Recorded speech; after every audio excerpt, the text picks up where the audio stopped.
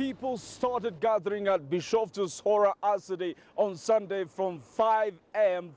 for the yearly Thanksgiving celebrations of the people of Oromo, locally known as Irecha.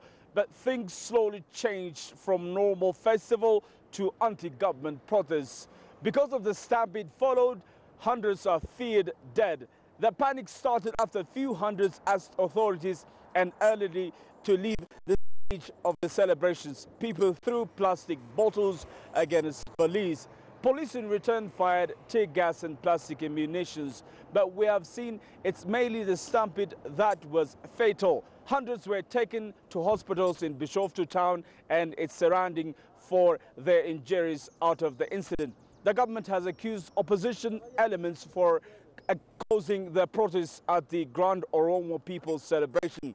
It vowed to bring those behind it in front of justice.